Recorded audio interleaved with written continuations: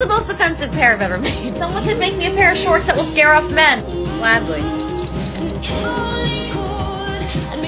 Though I know I should be wary, still I venture someplace scary. Ghostly hauntings, y'all turned loose. Beetlejuice, Beetlejuice, Beetlejuice. Hi. I got called 3 times in this, so here I am. If you don't know me, my name is Kitty. I'm a villain life coach, and I'm kind of known for traumatizing men who bother me. So the idea of traumatizing men with my butt, I mean, they're already looking. I may as well bother them with it, right? But, like some of the commenters were pointing out, you will get some, like, people with this one who'll be like, I'm into that. So I need you guys to practice this response with me, alright? Here we go.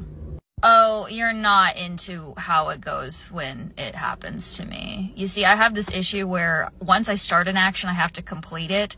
So, like, teeth to teeth have to meet, and I have discovered that, those things are definitely less durable than a baby carrot. Sorry, Gavin. And if you're taking suggestions, but feel free to ignore me. After all, this is just my opinion, and the opinion of anybody on the internet does not matter.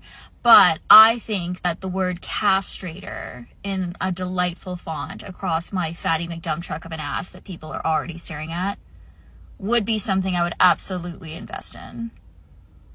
Just saying. Okay, thanks, bye.